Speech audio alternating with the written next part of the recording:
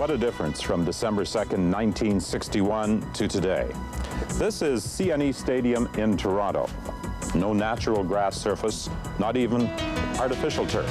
Today, this is a paved parking lot, but there are so many pleasant football memories in this facility.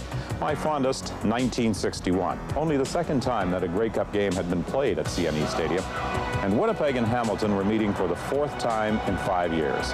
But even 60 minutes of championship football wasn't enough to determine a winner.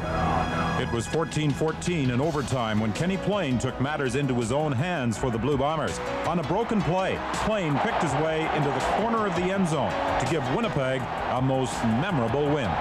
CNE Stadium hasn't hosted a Grey Cup game since Skydome opened in 1989. Now, some people might recall other Grey Cup games played here, but I'll always remember 1961. It was my first Grey Cup game.